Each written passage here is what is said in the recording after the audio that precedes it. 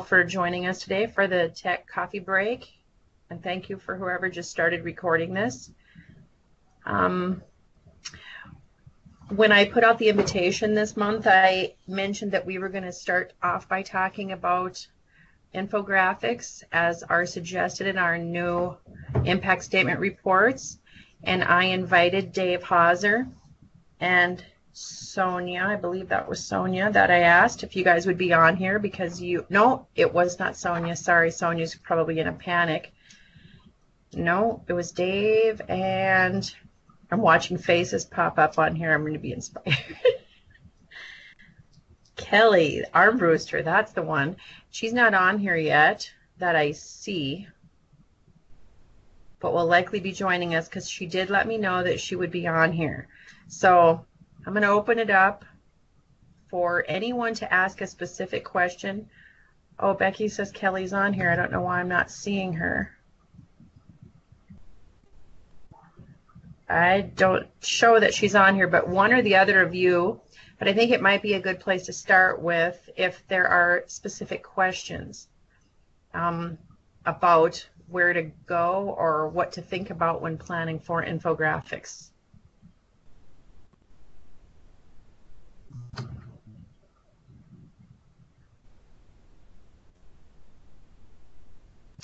Don't everyone talk at once.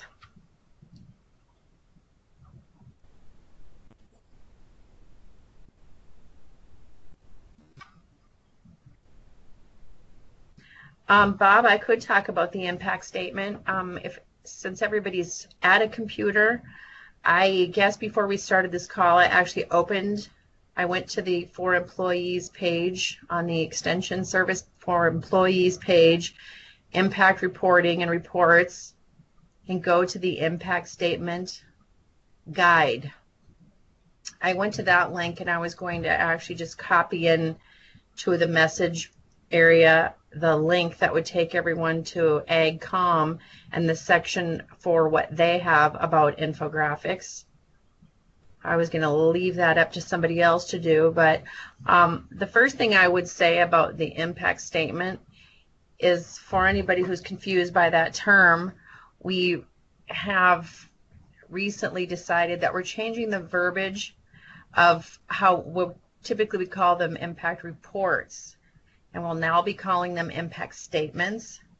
So I'm going to try to use that word wherever I can. So the impact statement looks a little different this year than in the past, simply because we were asking for a couple new pieces, and part of that is to add infographics and graphics like a photo. And the reason for that is kind of twofold. More so to make the impact statement appealing for the reader, that the entire statement isn't filled with data all throughout, because we all know that's somewhat boring. And so using an infographic is a way to share data in more of a visual, in a condensed area. So Kelli, I'm going to ask if you would step in at this point. I know you do a really nice job of explaining why to do that. Sure. Thanks for having me, Dina. Becky just shared that Dave Haaser and I did a webinar on infographics. I think, I don't know when that exactly was, over the summer. And I don't hear Kelli speaking, so in the chat box, I did notice that Becky put in there a link to the webinar I think the rest that of was us put together by hearing, Kelli and Dave. I think the rest of us are hearing Kelli. Dina. She is talking. Dina can't hear me either. So. Dina, can you hear me?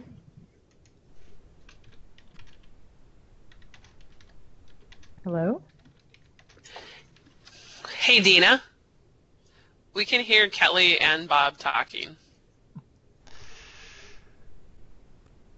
Go ahead, Kelli. Well, I'm going to, I think Dina's the only one who can't hear us, so. Okay, then I'm going to continue.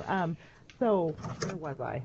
So anyway, Dave Haaser and I did a infographic webinar. I'm not sure. I can't remember when. I don't remember what I had for lunch yesterday. So anyway, but so we did and it was Becky provided a link to that, and I do think it has some neat things. Dave shared some neat information about what are some of the elements of a good infographic, and so you can go and review some of that. But I don't know if Dina covered this. I got on a couple minutes late, but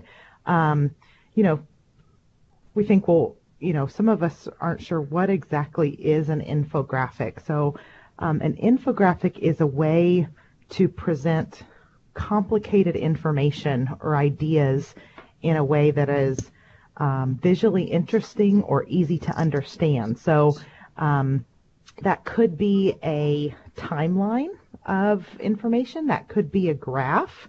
That could be a size comparison. You could put circles on a page and say, I started doing this program and we had 5 people attend, and show a small circle. And then as the program has changed over time, we have this many coming to the program, and you have a bigger circle. And so it's a way for people to go, instead of writing that in a narrative form, the way our impact reports used to kind of do, using infographics might be a way to share that information visually so that someone can see it really quick and can see the impact right away, and say, wow, that program has really grown, or wow, that program had a really big impact in that community, because I can see it really quickly, and I might not even have to read your full impact statement.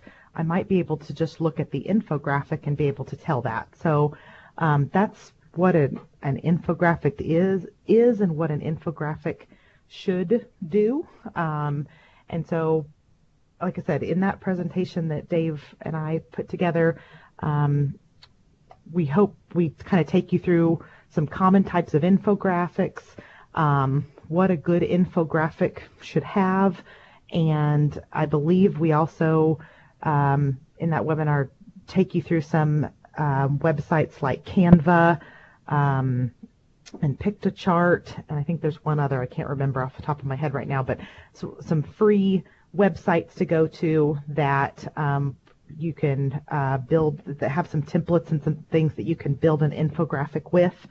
And what else? And we even, I think, go through a quick demonstration on kind of building how to use those free websites as well. So that's a very quick overview. Does anyone have any questions for me at this time? Website, Becky says the website says March, so it was a little while ago. My only input at this point is the fact that when you were doing infographics, we're really trying to simplify the information. So when you do find a piece of material or something like that that you will turn into an infographic, try to simplify it as best you can so that you really get your point across.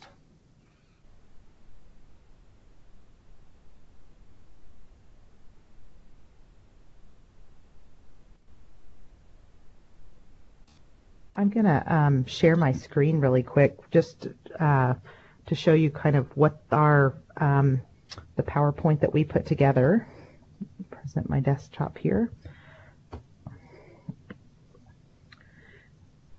to kind of expand on what Dave was saying about how I don't know if you all can see that yet.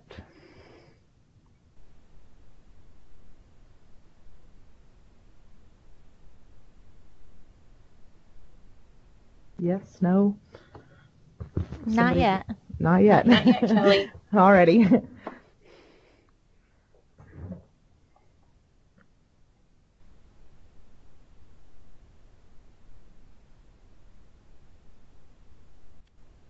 Well,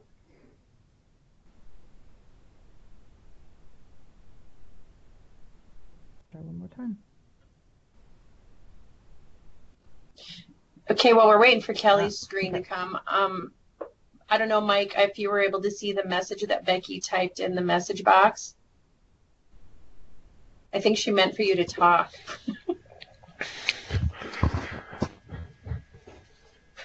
Okay, I can though. I turned my mute off. Okay. Yes, I personally like to see it because I think we become a society that's more visual. And those photos, that infographics, is a quick way for people to see the information. This might have occurred many years ago, but I had a coworker that said, why don't we add photos to our narratives? So we did, and at that point in time I was working really close with some folks on salt cedar in Emmons County. We sent it out. The next day a county commissioner called that had never called the office before. And I'm going, oh great, what did we do wrong? And he said, well, I got that deal from you in the mail today, and I see a picture of that weed, that there salt cedar. I've got one in my yard. So it does pay to include that kind of visual information.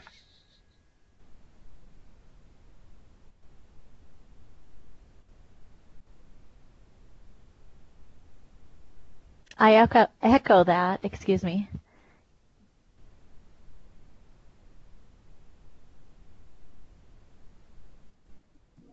I was just going to ask if anybody out there has had any experience with doing infographics for any other projects.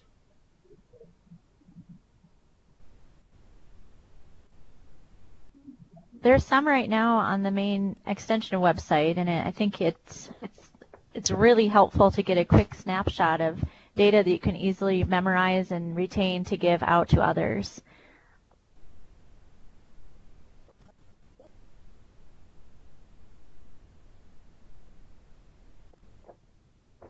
I really like Kalla's comment in the chat box. Pictures of people actually doing things. Very true. A lot of times a person's face is familiar. They'll see a photo. Kind of lets them know that we actually have people attending some of the things we do. Where else would we use them? We do it like in a narrative. Anybody else have that experience?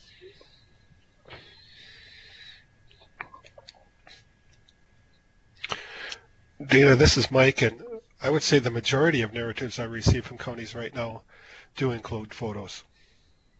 So photos, but have you seen any with infographics yet? Yeah, I think I have once or twice.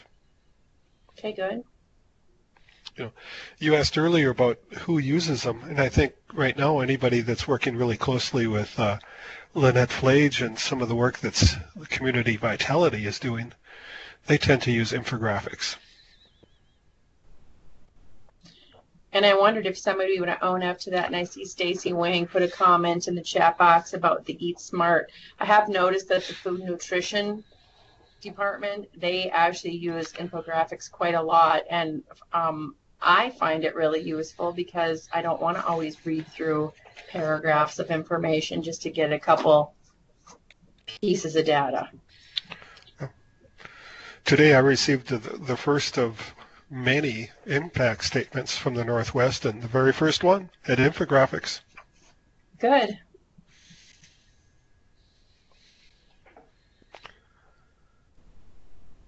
So, Kelli, you mentioned you threw out the name of Canva and Pictochart.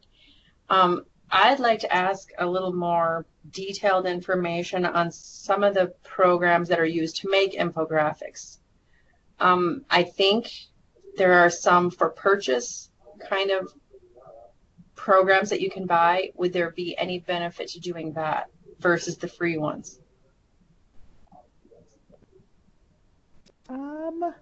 That's a really good question, Dina. And I don't know that I have worked enough I haven't worked with any, I know our graphic designers here in AgCom are using programs like Adobe Illustrator, Adobe InDesign, or I think Dave even uses Corel Draw. Corel Draw, yeah. I've been using a lot of.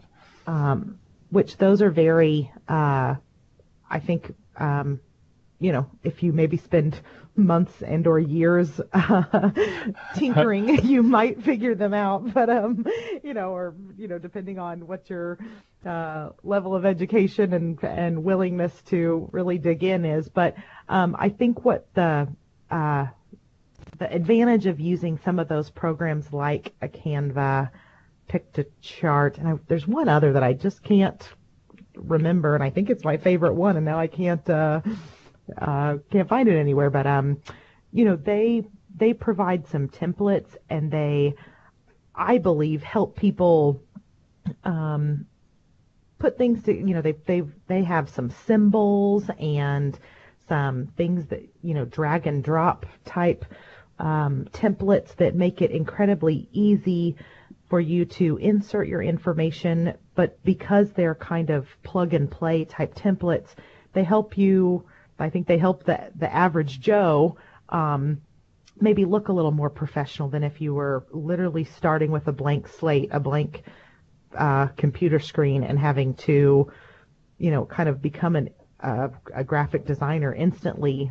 These programs help you, be able to look a little more polished because they already have those symbols preloaded and nice fonts and color schemes and things of that nature, already in there. So I'm not sure of the ones that you're referencing, Dina, that maybe cost money. And I know that ones like Canva and some of that, they're free up to a certain point. Some of their more advanced templates and symbols do cost money, but they're not terribly expensive. It might be $1 for a certain background or template or symbol, but they're not super expensive. I guess it all kind of depends on what you're looking for.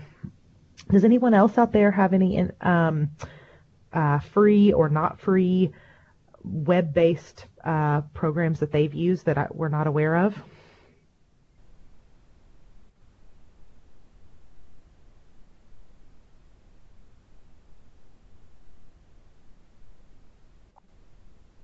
Lisa Peterson says before she knew of these cool programs, she used PowerPoint, and I think that's what a lot of people do. It provides, a nice looking background and some opportunities to, move things around. And she says, Lisa also says she built graphics with their charts, etc. Hey, I think that's great. Use whatever works for you and what you feel comfortable in, and that allows you to do the things that you need to do. Kelly, I got a quick question. Sure.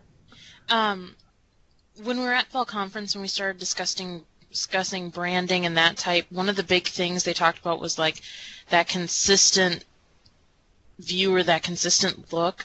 Would you suggest, since there is so many different backgrounds and things like that, should we try to stick to a basis of like our green and gold, or does that really not apply there? No, I think that would we love for you to, yes. And I know in Dave's, if you attended one of Dave's breakouts at Fall Conference, and I believe it's also in this webinar, we do share what the proper green and gold colors are for you to be using. And we'd love for you to be using some of those color schemes, but I think we also want you to feel like you can be creative and original as long as you use the proper logos and those logos aren't stretched out or so small that you can't see them, or as long as you have the proper logos and accommodation type statements on anything you do. My take, Becky might feel differently, but my take is, we invite you to be creative and original, and as long as your infographic gives people a way to visualize what your information in a neat way, please be original and creative as long as you use the proper logos. And I would love it if they had some green and gold. I think that helps build some consistency and helps people kind of identify with what we're doing. Becky says, don't worry about non-discrimination and combination statements on infographics. Okay, good call, Becky. Impossible. But I think a logo in a corner would be nice, just so that if your infographic gets shared through social media outlets or wherever, that it's got our branding on it. I hope that answers your question, Sam. Yeah, thanks, Kelly. Mm-hmm. Kelly, you were going to show us something. Were you going to?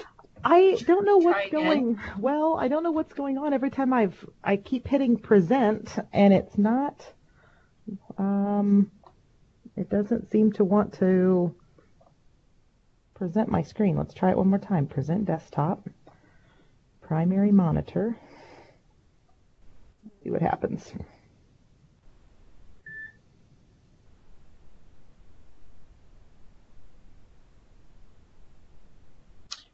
So while Kelly's trying that, Dave, Haaser, I appreciate you guys both being on this call, and I wanted to give you an opportunity to also fill in any blanks you think we have here. Well, so far I haven't heard any blanks. When it came to the whole branding idea, I said in some of my trainings I did at a conference that it's true that you don't necessarily have to stick to the green and gold, but when you're trying to represent your information from a professional and established organization, sometimes having your message out there and people see that green and gold, it lets them know, oh, that's NDSU, and that's, so it gives you that extra buying power, I guess, where someone might actually take a closer look at it because they see it as, ooh, that's probably information I want to take a look at, especially if it's like the salt cedar, if you got some information out there about some weed or something out there, and you happen to see the green and gold versus something else out there, you're going to go, hey, I want to get that information from NDSU. So I guess that was my 2 cents worth as far as the color schemes. But I understand if you're working with kids and 4-H and stuff like that, you want to draw their attention. Sometimes our old standby green and gold isn't probably going to grab their eyes every time.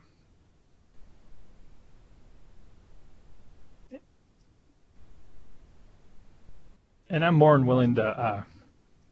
I offered up at my presentations too. If you've done up a infographic, you want to send it my way to take a little quick peek at before you publish. That's fine too.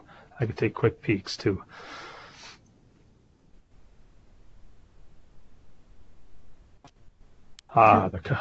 This is Kelly. Has my screen come up at all? No? I have not seen it yet, Kelly. Okay. Well, it has those color numbers on there. You can take a look at it. But if you want to go ahead, Dave, go ahead. I'll look them up and type them in. It'll give me a minute here. Okay.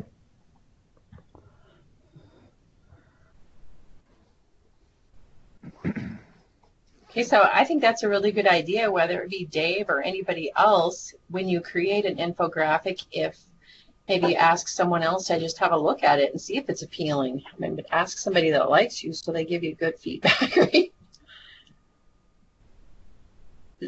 Oh, that's a lot. Okay.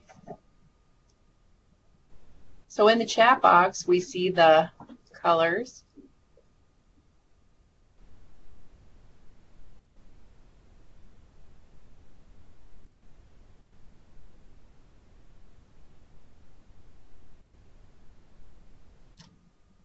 So does anybody else have any questions about infographics specifically?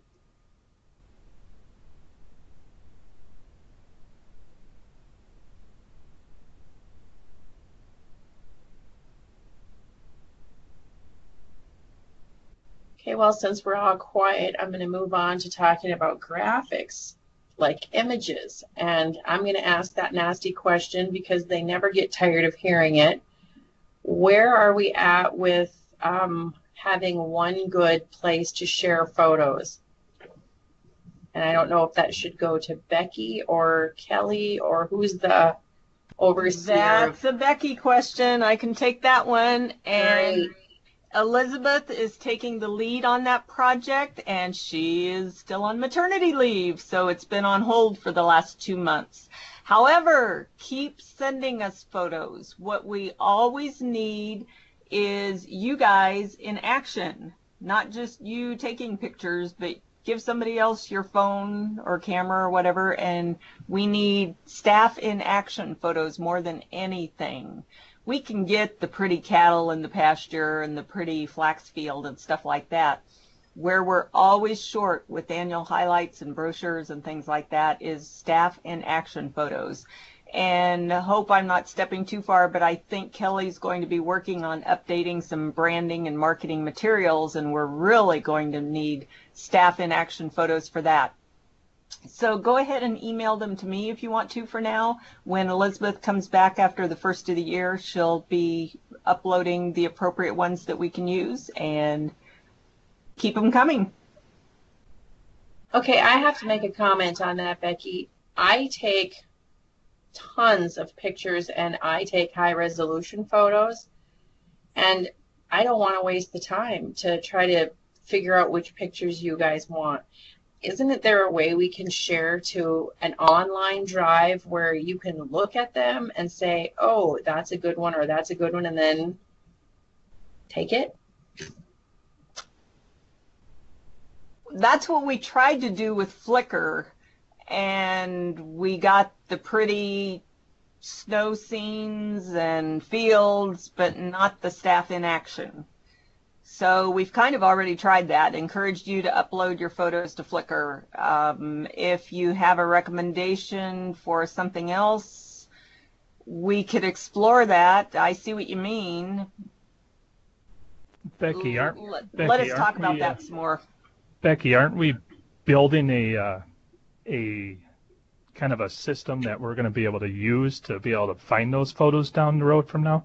Yes, but Elizabeth has to upload them to that system. Yes, correct. But so what we're Dina saying is upload all 500 of her photos to that system. It may not be 500, but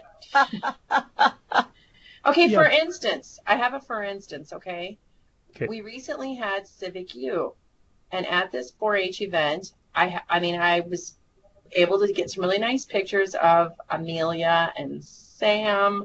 I have some good pictures, but what I think are good, maybe they don't think are good or you don't think are good, but if I put them all out there in a folder where anybody who wants them can just take them, that just makes sense to me, because if Sam needs a picture for something she's doing, she can go get her picture. If Amelia needs hers, she'll go get her picture. You know what I'm saying? If you want to create your own site like that, then you're certainly welcome to, but we're trying to have a little bit of quality control, I guess. So, because Sarah, this is going to be available to the public, too. So if you want to share your own photos, you are very welcome to do that. Okay, so Sarah put a comment in here that says Google Drive, and I'm just going to say, because those that were involved with that Civic U event know, I did upload 90% of my photos, and there's quite a few of them, and I put them in a folder, and I shared it with every extension person that helped plan that event. But I still probably missed some people who had kids there or a team or whatever. And I like the idea of a Google Drive or something that's through NDSU that not everyone would get to. I don't know that I picked the right one. That's why I'm asking for a little guidance. Google Photos. Stacy, I have to admit I don't know that one. But see, what you're doing is different than AgCom's purpose. Our goal is a little bit different because we need identification and things like that. So you just putting it up there and sharing with a few people, that's great. But for us to use it publicly, we often need the identification and where it was taken and things like that. So they're both great ideas, just two different purposes, two different goals. Yeah, I'm trying to make it so that the people that are involved can go get the photos and use them themselves, the people in the pictures. And that's great. It is complicated, I guess. I thought Brad Cogdo was typing a message. I thought it showed that, and I don't see anything. But I was trying to think, like, there's oftentimes at the 4-H office will say, we need a picture of X, Y, or Z, and then they put out a request. He was typing a message and he quit. We answered the question, I suppose. And they automatically, Stacy, can you just talk what you're trying to explain? Because that would help me a lot. Google Photos is Google's platform to store photos. So, like Drive is for files. You can put photos in there, but Google Photos is what they would like you to use for photos, and it's unlimited storage for free.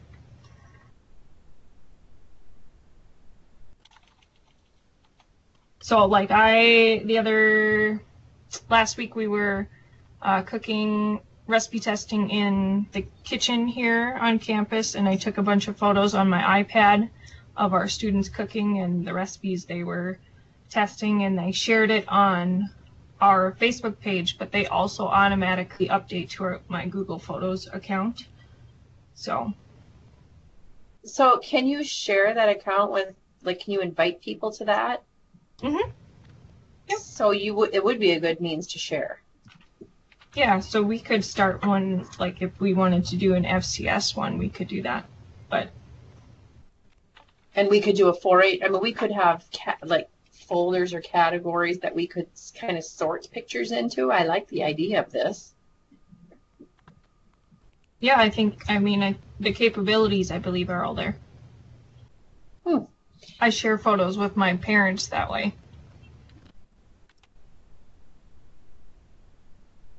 Okay, and so now Brad put his comment in here about it is frustrating. We seem to need good photos, but can't spend time looking through thousands of photos.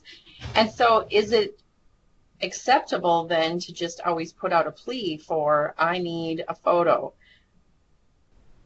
and have somebody just dump it into you, I guess?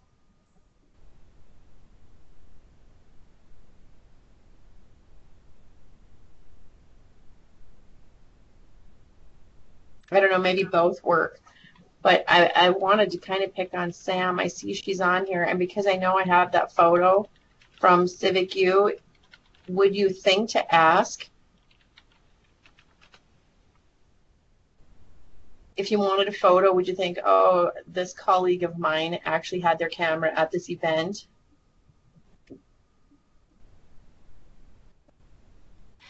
Maybe we need a little subgroup, because what too often happens in our organization is somebody starts something and somebody else starts something else, and then you can't remember the password to this one and that one and this one and that one. And maybe we need, since there's some interest in this group, or maybe the innovation team should just think about this. Maybe we already have a group, and think about, is there a way we can internally share photos? And AgCom may already have the categories broken up. We're trying to keep consistent lists for how we sort news releases and publication. Well, I think those are a little different, but photos and things like that. So we may already have that categorization list.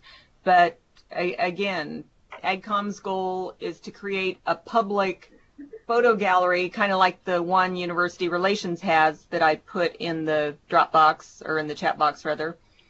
But maybe we need to create an internal one too, but for consistency, instead of not knowing who put what where. So maybe that's something for the innovation team, unless somebody else wants to work on it. And could it be like when you click in that one, and I can't remember if it's which SharePoint or whatever, where it says folder shared with me, and if you had folders that had photos in them and broken down by category, and you shared them with like all extension, then people could go in and access them, but it would only show up when they clicked on folders shared with me. Does that make any sense?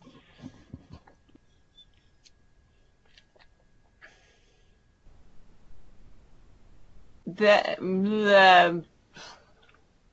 that again, Dina. Okay, I thought that was going to be confusing because I can't remember the terms for everything.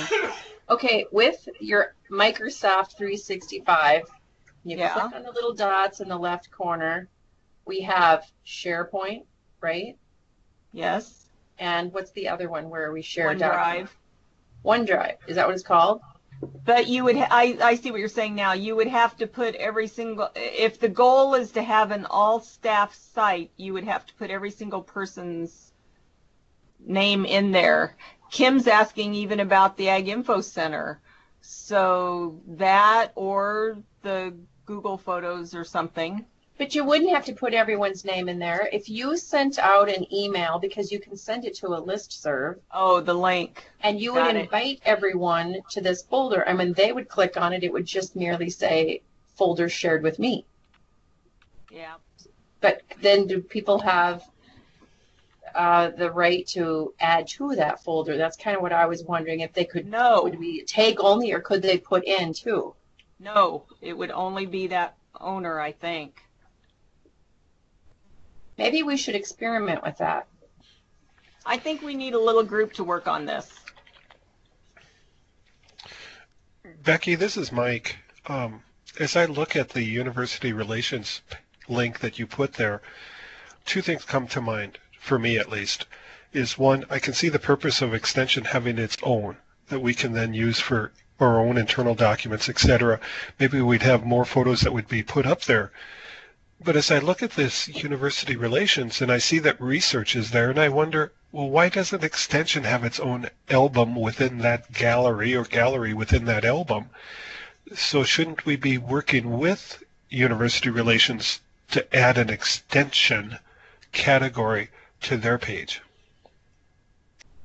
I would be glad to try that. I'm not sure they would let us submit other photos. I think every single one of those has been taken by Dan Keck, so they know the history of it, so they feel comfortable with it. But I'd be glad to ask that.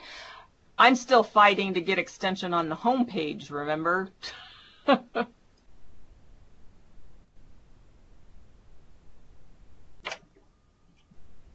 I will gladly ask that, though. Thanks for bringing that up, Mike. Matt, checking out. Somehow I knew bringing this up was going to make for conversation, but I think now more than ever, extension people have photos, and phones take some pretty good quality photos, and so we need to be sharing them with each other. I mean, I think we just have to come up with a way that works to share them. But So the let's ball have is a rolling. group think through this so we have a consistent way to share it instead of a bunch of little groups. And I just want to really encourage that. Okay, so anybody who is really interested in working on this can either email me, and we'll make sure that it gets back to, that names get put forward to the innovations team, because I do agree that might be a group to go back to. Any other suggestions?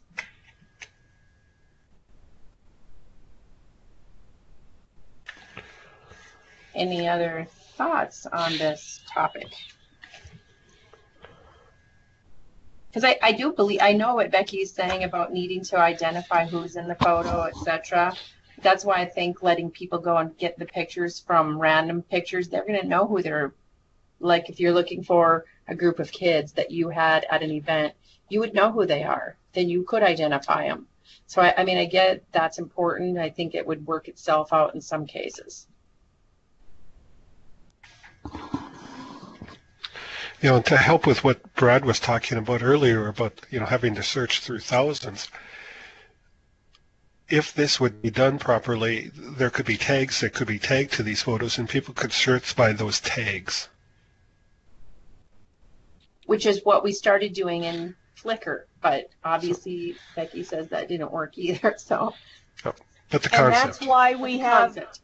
That's why we have a consistent list of tags that we're using in the photos Elizabeth is uploading, because some person might type, you know, cow, and another person might type dairy, and so it's possible to have it really organic like that, but we found it didn't work very well in Flickr.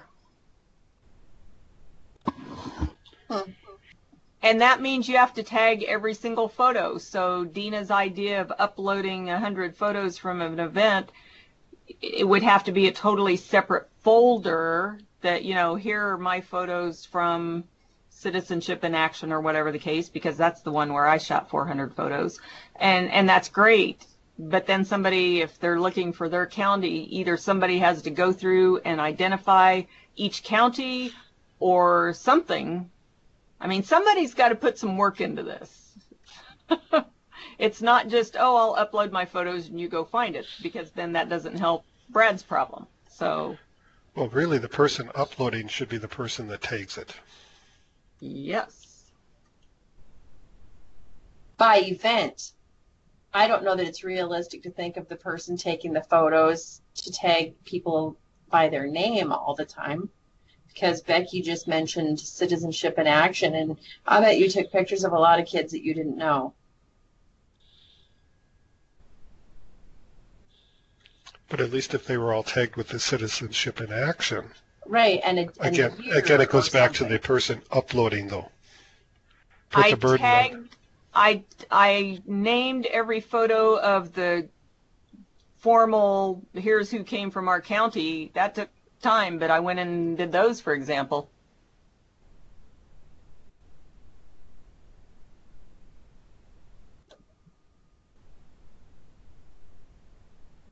Okay, I'd like to look at what Brad just shared with us.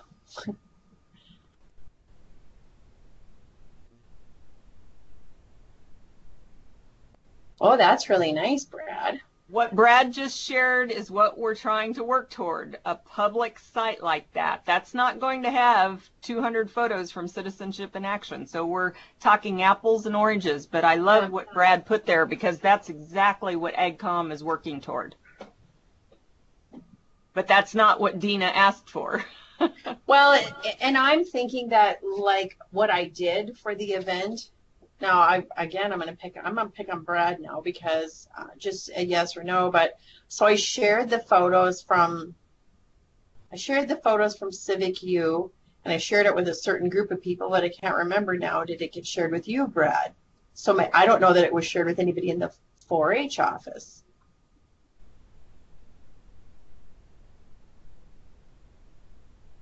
And maybe what I'm getting at is that, as somebody who's willing to share pictures, Brad, that's a problem. Yeah, so we're sharing it, with people who are ex-colleagues that are at these events, but maybe we're forgetting that the 4-H office then isn't then having access to them. And I'll have to go back and add you to that folder. But I still think that can be done through that Microsoft platform by sharing a folder.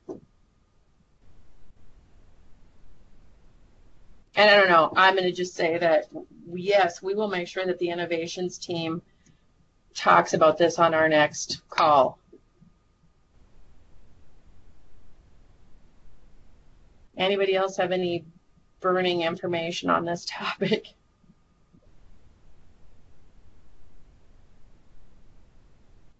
So Minnesota's photos are professional. Well, that's just it. Let's just hire a photographer for NDSU, and we know that's not going to happen. Okay, anything else anyone would like to talk about while we're on here today? Brad likes Stacy's suggestion. It could serve both needs.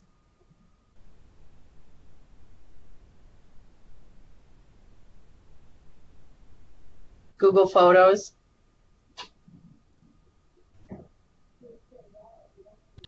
I put that maybe there could be some sort of private site set up where we all have access to upload, and then somebody would then go through and choose photos that would then populate the public site.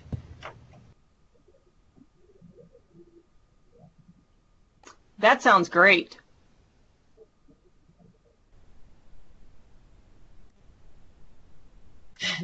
Yes. I vote for Bob.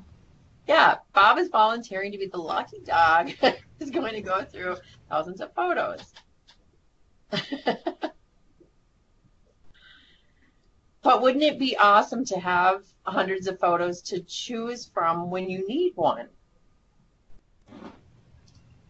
We have some amazing photographers in Extension, in case you didn't realize that. There are a lot of people who take some really nice pictures. The only thing I can add at this point about photos is that I work with a lot of the photos that everybody takes, and yes, there are some great photographers out there. The second thing is if we populate a internal library of photos with a bunch of IMG00389 photos, we won't have all that data that tells us who took it, as long as, I know some cameras, some iPhones and all this stuff, you can have that built in.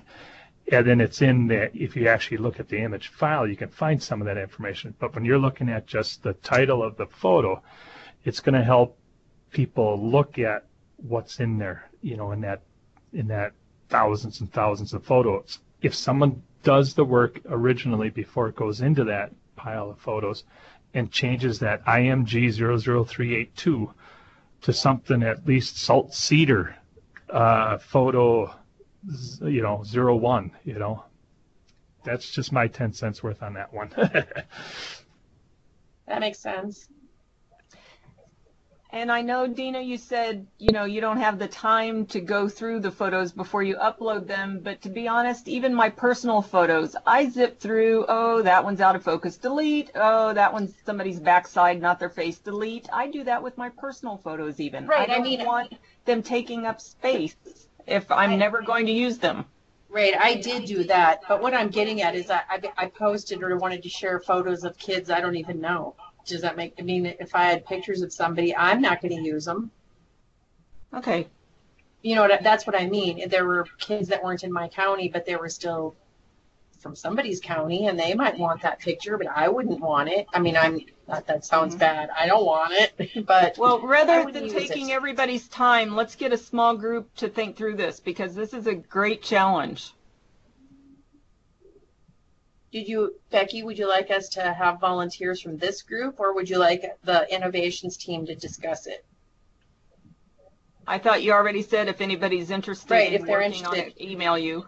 Okay, email me. I was just thinking, did you want it nailed down before we leave this call? Okay, so just email me if you're interested, and I will pass the information on to the team. Okay, so anything else we need to discuss about these topics, infographics or photos?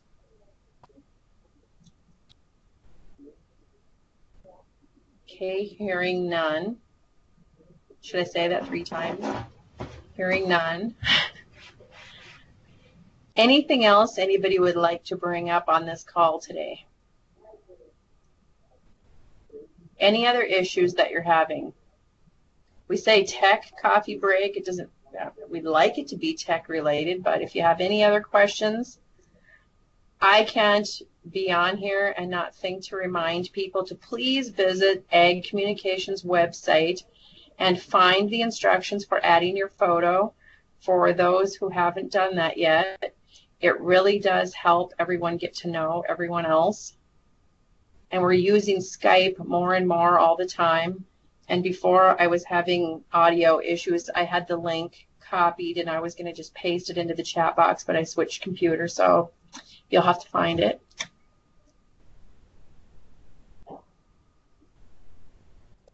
Anybody have anything else? Okay, if there's nothing else, I would like to say again, thank you to everybody for taking the time to join us. And next month, in looking at the calendar, the first Monday is January 2nd. So without meeting with the innovations team, I can pretty much tell you that we probably won't be doing this on the first Monday, but we will send out a reminder, an invitation to join us next month. So thanks and have a great December.